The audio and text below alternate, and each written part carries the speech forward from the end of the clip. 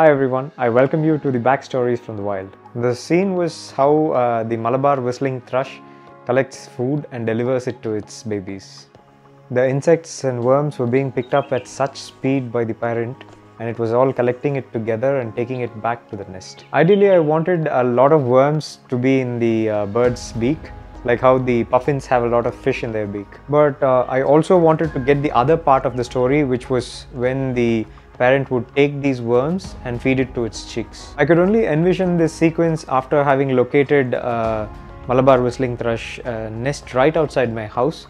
I was confident to film it because the birds, including the chicks, they had already been used to a lot of human activity around them. I wanted to film the earthworm picking part first and then schedule the next session, which was the feeding part later on, because I wanted to make sure how many earthworms or the number of earthworms on its beak were close enough when I was able to film the bird coming back to its nest.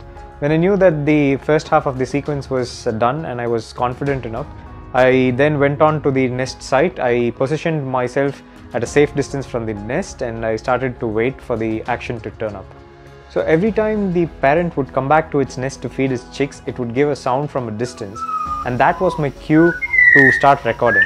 So immediately I would start recording and wait for it to come. But then a lot of times it came back with other insects, and then I was like still waiting because the first half was the earthworms and now I had just the other insects, so I had to wait for a few more instances, and over time the adult came back with a certain amount of earthworms, which was pretty much matchable to the first half of the sequence that I had filmed some time earlier. My other main objective was to keep the bird in focus, especially because this part was very lowly lit and focusing them was quite a challenging task. I had to make sure they were in precise focus, especially when the adult comes in, feeds it to its chicks and gets back. Thankfully, the adult got a lot of worms for the first half of the sequence, and when it was looking under the leaf, the litter, it was able to get a lot of worms in its beak, and that part I was really confident about, and I just wanted to concentrate on the second half. Because the second half, although I was just waiting at one position, I had to make sure that the earthworms were similar to the amount of the ones that were in the first segment.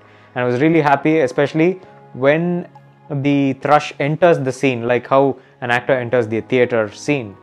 That is really important because a subject entering the scene and exiting is very important to build the sequence. And I was very happy that I got that part, and when it was feeding, the chicks suddenly opened their mouth and it was just completely yellow inside.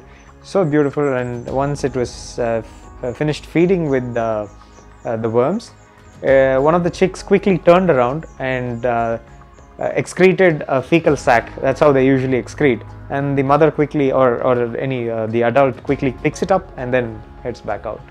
So I was very happy with the entire sequence working together.